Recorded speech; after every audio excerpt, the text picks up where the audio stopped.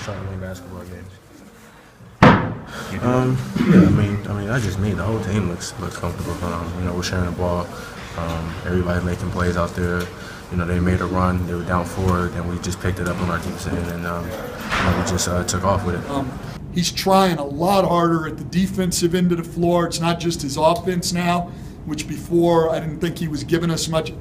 I mean, in the last 5 games, to me, I mean, he's totally transformed in almost everything. I mean, you know, he'd had some good offensive nights in the season, but he just hadn't played with this kind of spirit and energy. And, you know, I think our guys are looking to him more as a guy not only to make plays, but a guy that you can really trust and who's into the team. I mean, he's been fantastic. Well, I mean, in the past, you know, we struggled in the third quarter. You know, that was like one of our biggest things that we couldn't come. We were always good in the first half, but the second half we always would struggle. So with me, I just try to be so aggressive in the third quarter just to get us going.